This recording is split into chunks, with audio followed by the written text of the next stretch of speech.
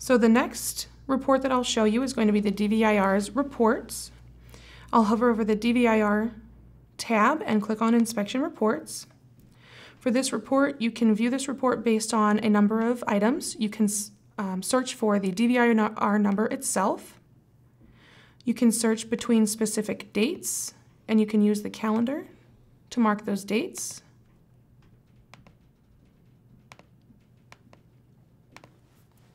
You can select if you want to view only trailers or vehicles or all of your assets. And then you can select if you want to view all of your defects. So I do want to see all of my reports and any defects that they have, so I'm going to select all three of these tabs, and I'll click on View. You'll see that the report is run here at the bottom.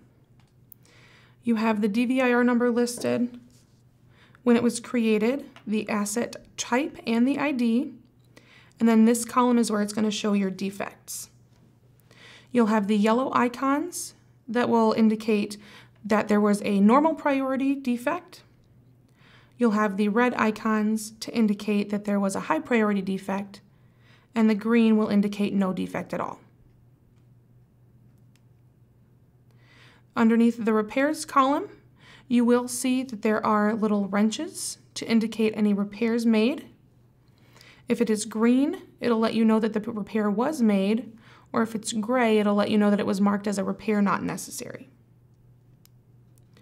To view details within these DVIR lists, you can click on the DVIR number in this section here, and it will open up to give you those details. So it'll let you know what the DVIR number is, it'll let you know who created it and who repaired it, and then you'll be able to add any additional notes as well.